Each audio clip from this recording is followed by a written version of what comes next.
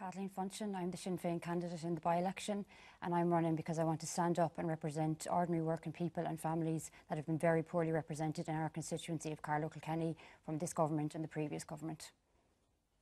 Vincent, this by-election actually represents a really good opportunity for the people of Carlow, Kilkenny to have proper representation. We've had Fianna Fáil, Fine Gael and Labour represent us in the constituency. That's because people voted for them. Just to finish, Bobby Aylward had his opportunity. He was in before. When he was in, he voted for to introduce the universal social charge, cuts to child benefit and to decrease the minimum wage. What we need in this constituency is someone that's going to stand up for ordinary working people. Just to finish the point, ordinary working people and families that are struggling every single day. The reality for most people in the constituency of Carlow, Kilkenny watching this programme is they cannot afford to pay their bills. They're choosing every week whether they pay the rent, whether they pay the ESB bill, and that's what the issues that need to be addressed. There's huge pressure on working families with childcare, with the lack of jobs. Housing is a major issue in our constituency, and the water charges. And I think they're the issues we should be discussing today. Okay, go ahead.